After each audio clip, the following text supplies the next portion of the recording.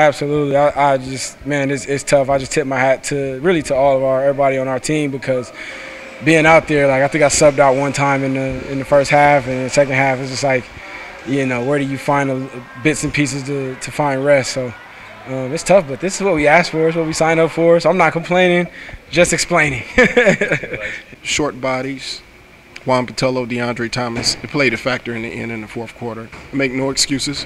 We came out and competed, gave it 110%, 100% of the time. So first, second, third, fourth quarter. So I give my hat off to them. They're an excellent basketball team.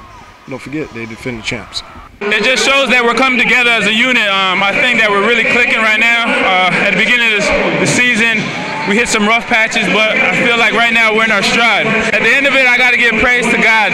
That's what it is. I feel like we've been coming together as a band, coming together as a brotherhood, and that's what we showed out here. We're going to ride for each other.